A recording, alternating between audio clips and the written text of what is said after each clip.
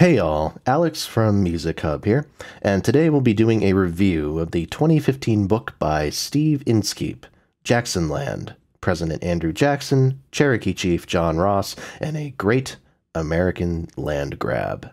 Andrew Jackson, who I discussed already in my video on the H.W. Brands biography of the man, and John Ross, Cherokee name Cuisgui, born the 3rd of October 1790 in Turkeytown, Alabama, died the 1st of August 1866 in Washington, D.C.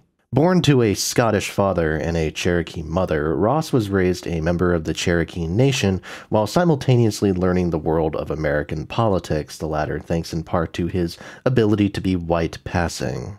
His lighter skin tone would continue to serve as a political boon for him.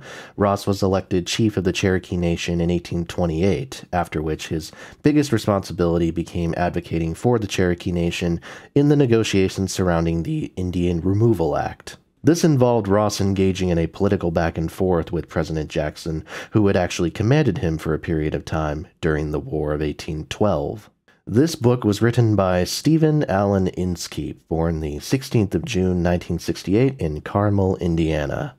A graduate of Morehead State in Kentucky, Inskeep is most famous for being, since 2004, the host of Morning Edition, the daytime radio news program operated by NPR.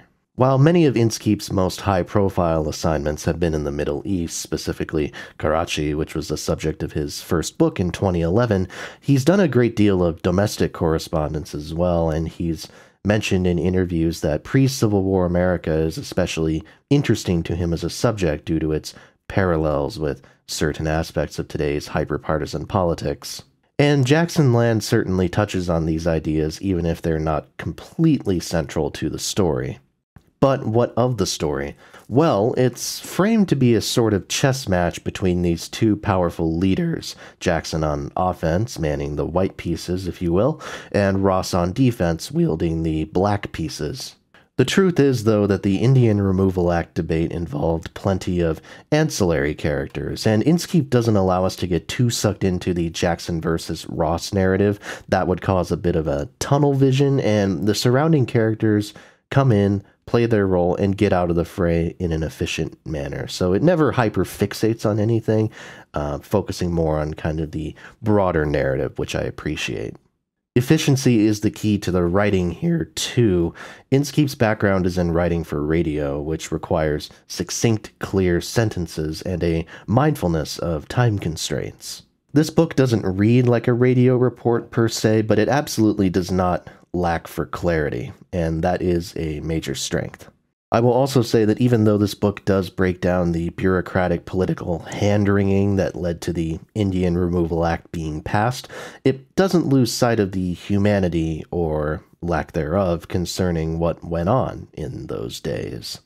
Inskeep's epilogue, where he discusses his own interactions with contemporary Cherokee members, puts a fitting bow on everything.